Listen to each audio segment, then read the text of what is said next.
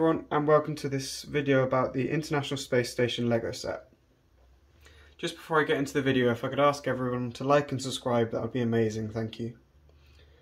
The price for this set comes in at £59.99 with a part count of 864, meaning the price per piece is 6.94 pence. The set number is 21321. The release date was February 2020, but you've got to be quick if you want to get this set, as it's retiring in December 2022, so there's not very long left. The age is 16 plus, with the category being Lego Ideas. I don't have the box with me, but I'm going to attach a photo of the box. So on the front there's a realistic orbit photo of the set, as it would be in real life, with some blueprints of the ISS on the front. It's quite a stylish little design, and it makes the whole box stand out as a set from all other sets. So then onto the manual. It's got the same photo as the front of the box, and then there's some words about the International Space Station. So if you want to give it a pause, I'll just flick through.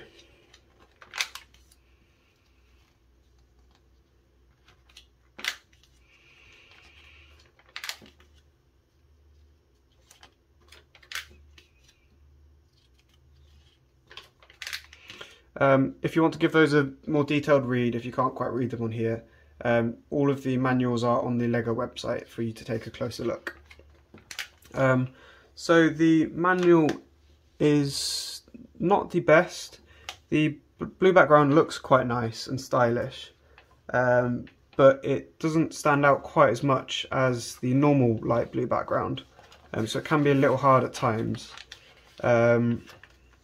Yeah, it just doesn't pop as much as the normal manuals do. So yeah, at times it can be a little bit harder to read. They have put the white boxes in to show the individual building steps, but whenever you're putting a piece on the set itself, it's slightly harder to see exactly where it needs to go. And then on the back, there's not really any advertising. It just goes straight into the back of the set. And then for the actual set itself, it is a very cool little set. There's quite a few play features on it, so these rotate fully, which is quite cool, and all of the panels move as well. So if you've got a light, you can pretend it's the sun, aim it at them, and it makes it look quite cool, as they would do in real life. It comes with a mini NASA Discovery, which is quite cool. So if you have the big NASA Discovery set, it fits very nicely by it, so you can have them side by side, which is quite cool. And that just rests simply in the middle there. It's quite a cool little build to put together. As you can see, all the modules getting put together, and just see how it all coalesces into one nice bigger piece. It's quite cool. It takes around 90 minutes to build, so it's quite a lengthy build for the price, as it's just £60. So for a 90-minute build, that's quite reasonable, really. One thing that really stood out for me, so all of these panel pieces, they're all print pieces. So if I had seen those with stickers beforehand, I probably wouldn't have bought it at all, because putting on every single one of those stickers would have just been absolutely a nightmare. So the fact that they were print pieces and LEGO went to that effort made this set so much better than it would have been if it had all been stickers. It definitely would have put me off if it was stickers, as there's, how many? 10 plates for each one, and there's so it would have been almost 200 stickers if I did the math right.